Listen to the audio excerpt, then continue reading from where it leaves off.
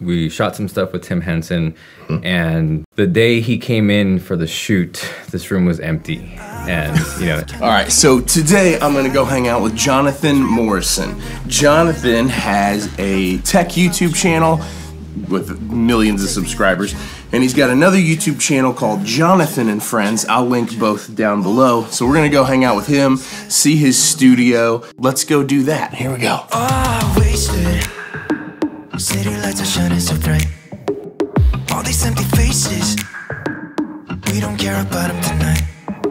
We're going out of ourselves, can you feel it? Almost like I don't know if it's real, 'cause when we're doing our thing, where the wheels won't stop turning.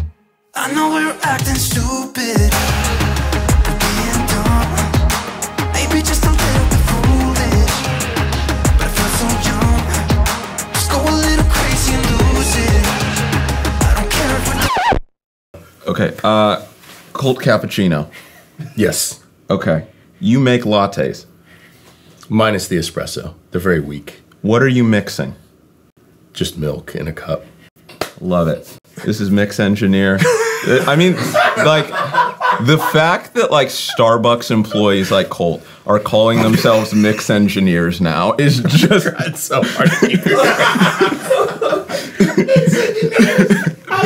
It's like, just out of, like, I don't know how to take you guys seriously. It's just a big scam. Yeah. But you created a whole channel out of it. I did. I created an entire channel out of making people think that I'm a good mixer and I just mix milk. But you work with Sweetwater, and I know they send candy, but now... Yes. Now they're sending drinks. Mixed drinks. Mixed drinks. Non-alcoholic. What does that even mean? I don't know, you're the engineer. That is great. That's content. Man, how do I follow that? I'm in tears still from the intro? From Mike. Jonathan. So Sweetwater is not actually sending out mixed drinks with new orders, but they are sponsoring this video. There'll be links down below to every piece of gear I use, and I'll put links below for some of the stuff that we talk about in this video. Those links go to Sweetwater. Sweetwater's sponsoring this video. You can jump on any one of my videos, click on any one of the links, purchase anything you ever need, and I really, really appreciate that. I will also put links down below to Mike Cole's channel and Jonathan Morrison's channel, his big tech channel, and also his newer music channel. You can see the video with Tim Henson and all of that stuff down below. So go check that out because I had a great time with both those guys. All right, back to it. Here we go. I feel like we should just start wild with you, right? Yeah, give me some juice. Okay. Here's the juice. All right, this is playing God, Polyphia. Oh, perfect. I really wanted to hear this.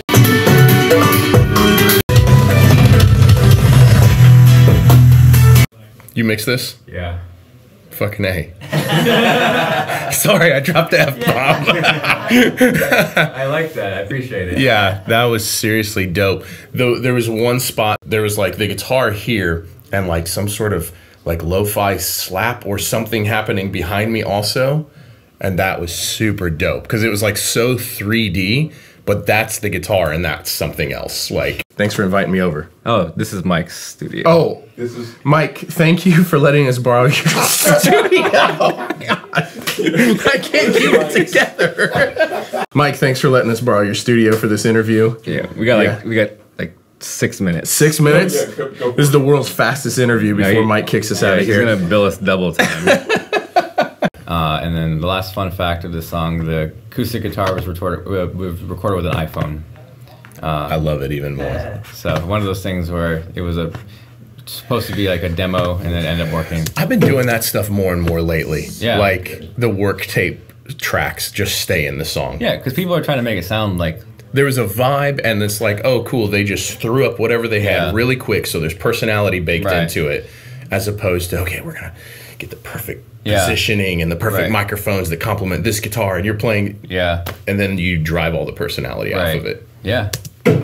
I bet your room feels empty since you gave me back my things. How'd you make it look so easy? Then you made us sleep. I hope it makes you sad. Now that you're alone, then you made us sleep. I hope it makes you sad. Now that you're alone, and I still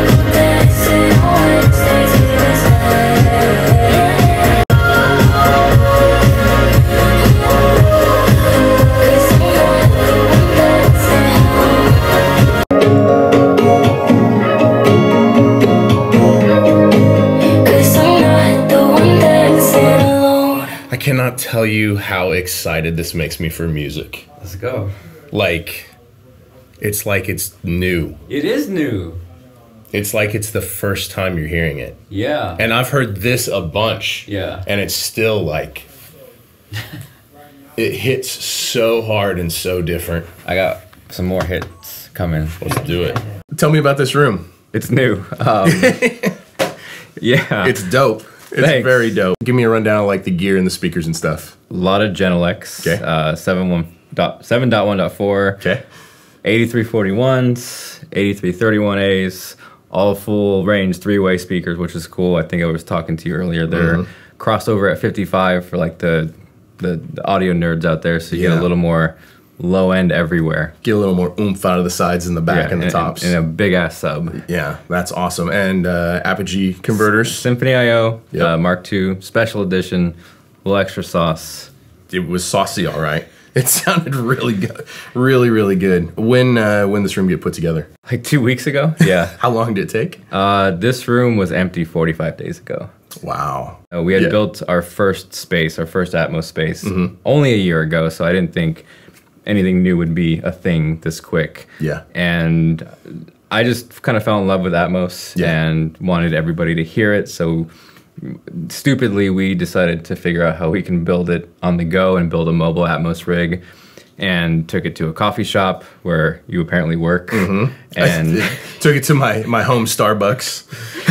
and took it to, You really are. I need to give you credit for bringing me from mixing drinks to mixing music. Mike. He has an impact on all of us.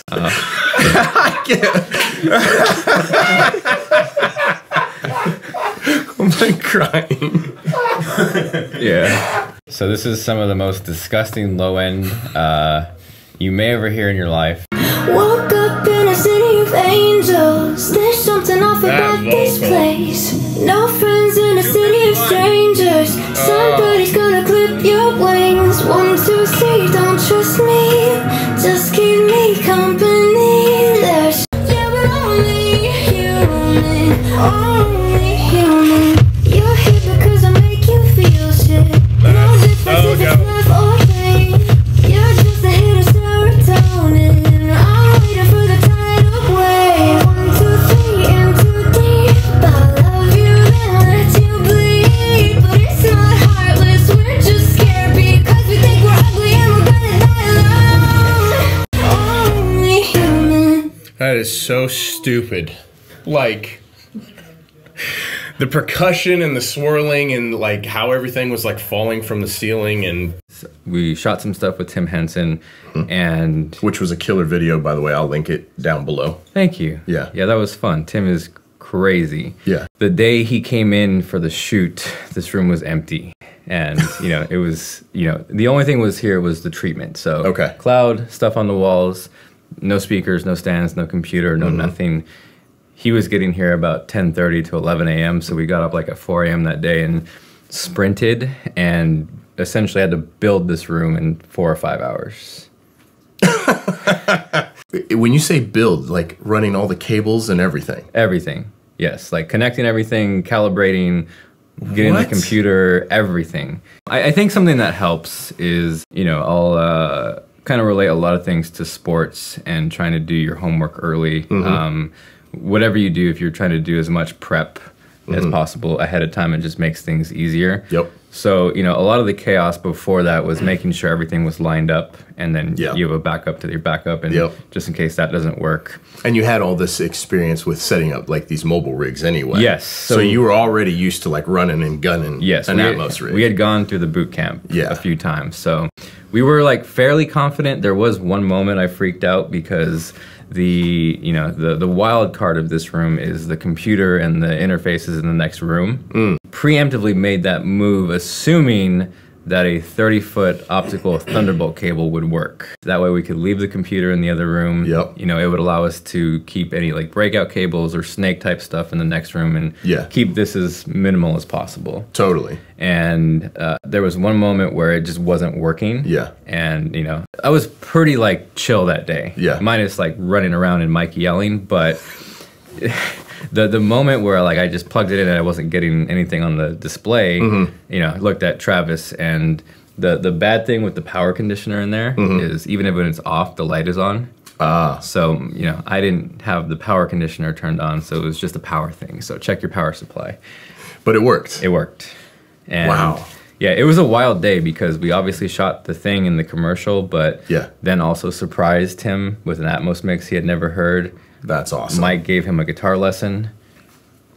You gave Tim Henson a guitar lesson. This is just a fun song. This clock element is rotating the entire time like a clock. Is it like every measure it turns? Yeah. It feels like it's turning every measure like over and over. Yeah. Which has a very cool.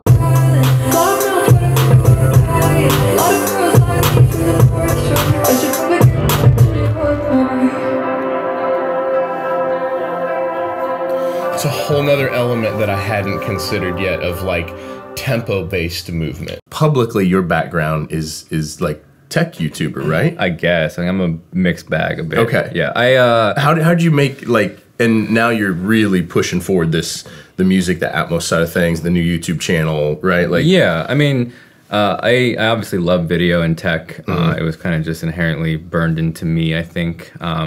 You know, not to go super deep or sad or whatever, but music just it hits different because my dad got me into it when I was 17, and you know, I just loved guitar like maybe nothing else, and you know, would just play it, you know, till 4 a.m. and you know, that kind of actually goes deeper too because he got me an interface, you know, when he maybe shouldn't have or couldn't have at the time, but he surprised me. And that got me into recording. That's awesome. You know, it's like you go from sticking a guitar directly into a shitty PC, which sounds like garbage just because you're trying to learn and explore. But then going from that to the interface, and then it kind of changes your life. And, you know, he passed away not too long after, which, you know, kind of shook me and my brother and mom. Yeah. And it was like slowly pushing me away from music. I think, you know, instinctively you want to turn to it and you know, feel better, but you feel worse. Yeah. So, you know, the parallel of that and then growing up, and then you have bills and responsibilities, and it's like you're supposed to be a grown-up. Yeah. And then somehow the YouTube thing happens and video takes over, and that becomes all of your time. So I think in the back of my mind, I never wanted to let go of music. You know, even... like I said earlier, the Ensemble was the first nice interface I ever bought when I worked at Sam Ash. Oh, nice. And so, yeah, to go from that, and then that introduced me to the duet. So I always had that in the back of my mind. And 2019 or so, I think, was when I made a conscious effort to at least push back into music. Got it. And it was tough, right? Because I think by then... people were confused, and a lot of the time it was like, why is this tech guy trying to do music? Or like, what's the deal here? Or the optics of it from the outside looking in. Yeah, and like not only that, but why is he neglecting tech? Like, you have a YouTube channel, like why aren't you doing unboxings and stuff? And there was confusion of why would you waste your time. Lute and, you know, Emma and Jackson, you know, a lot of the stuff that I played you, they were one of the first groups that not only like changed music for me in terms of modern production. In 2020 happened, and I used a lot of that time to get back into playing guitar and just really just trying to work and earn a place in the room. Yeah. And I never wanted it to be like given to me, or, you know, because he shoots video or whatever. Yeah. You know, I wanted to earn it, and eventually did. And that turned into releasing and making music. You know, every time you hang with somebody, you learn a little piece. Yep. Being in the room with those people, like, you can't go to school for that stuff. No, you cannot. And they cannot teach you that at school. And it's just like, it was a invaluable thing for me that I think, you know, gave me little bits of skills over time. And that's the only way I've ever gotten better, is just by hanging around with great people. Yeah. And then that naturally led to this. With Atmos, you have LFE, right? And in film, they only use that for whooshes and, you know, effects. But it's also you get a lower extension. Right. So like, you don't have to add it the entire song, but if there's like a section where you want a little more low end, now you can. Yep. And you couldn't get that before. Where's it coming from? Yes, everywhere. Right now, look at me now. Look at me now. I sold the house when I almost left town. Got to figure shit out. Yeah, that's dope, man. Yeah. Yeah. Yes. Yes. Dude. Yeah, that's awesome, man.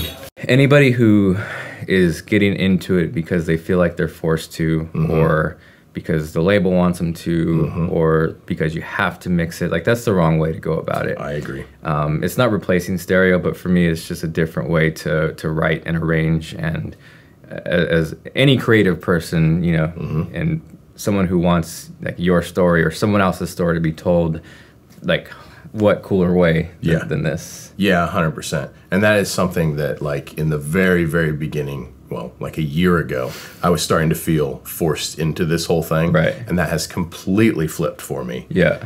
And I'm just so pumped about, like, the creative side of it. The creative freedom that we get. And, like, we were chatting about it today. Like, the idea that we don't take a $5,000 acoustic and mic it up with 10 grand worth of microphones into a vintage Neve chain just so we can slice it and stick this acoustic guitar in this one tiny little spot. Yeah. Like the idea that we don't have to do that and we get to experience the full glory of all these sounds is so cool. Yeah, and it's like dynamics is one of my favorite things, and the ability to go from soft, like you talked about, a push and pull, and you know, to make something feel bigger because you made something else smaller. Yep. Like those are the things on paper that, you know, I think have inspired me, and in a lot of ways, like Atmos gives you that. Gives you the ability to take that concept to the fullest extent. Yeah. And, you know, you can play with space, you can play with softness. You know, again, as we were talking about it, but, you know, there's a lot of grumpy stereo guys who are also grumpy at the loudness wars. And, you know, inherently, Atmos is quieter. Yes. You know, the deliverables at negative 18 versus, like, you're slamming stuff at probably -6, -5. -5, -4.5. Jesus. That's loud. So you're getting more dynamics. It's quieter in a good way, right? And there's just more space for everything. I spent the entire plane ride here, and I'll talk about this in other videos, but I spent the entire plane ride here to LA, being stereo mixes with the Atmos, the spatial audio mixes in my headphones the whole way. And by the time the 4-hour plane ride was over, I preferred the Atmos stuff if it was a good Atmos mix, because there's definitely some bad ones. But if it was a good one, I preferred it, and I was trying to analyze why I preferred it. And I think at the end of the day, it was about dynamic, because it's not crushed to death. Yeah. And like, you're right, there's a lot of people that have been screaming at the loudness wars forever, and this is a way around it. We're not competing for loudness with this anymore. You're not trying to find space. The energy isn't coming from slamming a mix bus compressor and a limiter. The intensity is coming from everywhere. Yeah, and moments, right? And like, moments, yeah.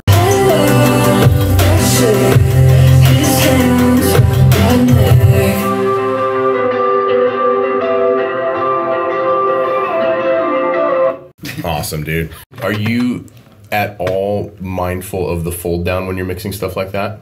No, because I'm not trying to fold it down. Got it. You just don't even care. Like, just make it the best in this environment. I mean, you're gonna try and pay attention. Like, you inherently, you know, listen with headphones and stuff. But I'm not trying to make the Atmos sound like stereo. Like the stereo is stereo. And if you want to listen to 2.0, listen to that. Go for it. Yeah.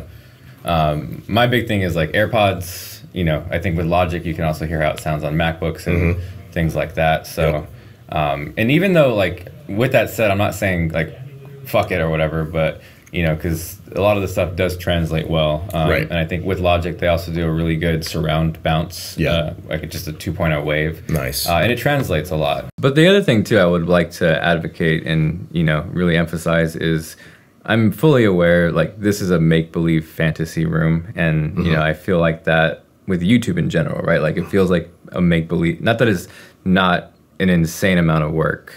Yes. But it is a make-believe thing, right? Like, it is crazy that there's a camera pointed at us. Right. And, you know, somehow we can go to Mickey D's and get a mixed single served by Mick Mike. But, you don't need this, right? Like the Polyphia mix that I played you, I started that in AirPods, and I probably did about 85% of that in AirPods, because Tim sent me the stems, and I was so hyped. I was in my car, I had my MacBook, and I didn't want to wait, you know, so I just started mixing it in your car. Yeah, with my MacBook and AirPods, and then you take it to the system, right? Sure. And then, you know, once you learn your room, you can make educated decisions of, you know, what I'm going to do here is going to translate to a certain way here. Yep. And I think, especially if you're in Logic and using AirPods, like the barrier to entry is just so much smaller, right? Mac Mini AirPods, you're mixing in Atmos. Yeah. I'm not going to sit here and say that should do that professionally. Right. But it's possible. Get started, and then, you know, that at least you start figuring out like the workflow, and you start figuring out how to do things. Right, and then you can take that to a studio, even if you rent a place, and reference it and check it, and then, you know, systems and the way to do it is getting more affordable. So, you know, don't be discouraged to jump into it, to think that you need this. Like this is a luxury, and 100%. I don't want anybody to be, you know, discouraged or feel like you're forced, right? Again, like you should just be excited. The interesting thing, and some of the guys in here right now have discussed that since I got here, that like they were on the fence or wasn't sold until they sit in the hot seat. Right. Watching that light bulb go off for people the first time they hear it and being like, oh, I get it now. Right. I want everyone to experience that. The thing that you really got to think about is a lot of that is like old stuff or things that were mixed for it just because it had to be. But what's exciting is the kids who are going to grow up with this, and they're going to create like this. Like we're just scratching the surface, and there's going to be so much insane stuff. That is made for it. I completely agree. So tell me, what's like the goal for this room? Like obviously you mix in here, like, and you played me a bunch of your mixes, and they're really, really great. Thank you. Yeah. What's Wait, like Mike? Can I take that compliment? No. Yeah, I think this room happened so fast. I don't truthfully know what it will or could be. I think, you know, part of the goal was not to necessarily give up our old space or to be here all the time, but I think the, you know, aesthetic was a huge piece for me. And it's beautiful, and it looks good from every angle. And like the camera, I mean, you guys have already seen at this point, like the camera shots in here just, it's great. It's a fake light. Yeah. Yeah, fake light. It's awesome. But I wanted a place that I could obviously mix, create something that was cool to write or just have a session. But at the same time, too, you know, I'm very amped on the idea of doing, you know, not just the music, but the tech side and the video side. And you know, this is essentially 5 years of just really in the weeds, trying to be able to get to this point. So it's exciting to feel like it's possible. So it's not just music, it's writing, it's video, it's tech, it's everything. And, you know, I would love to do more with this space. There's a second B room. There's a, you know, space upstairs that I would love to put like drums and an upright and turn that into a tracking space. So kind of the sky is the limit. That's awesome. Killer, man. Well, thank you for letting me see your space. Thank you, Mike. And let me listen to some of your stuff. Thanks, yeah. I appreciate you. Have you watched Community? No. Real quick. So it's going to be a quick... Are we doing this? Yes, okay. But it's quick. It's like lightning quick. How? Yeah, like... Hey, that's pretty good. Mike, is there anything you would like to add? Make sure to check out Colt's channel. Wait, this is Colt's...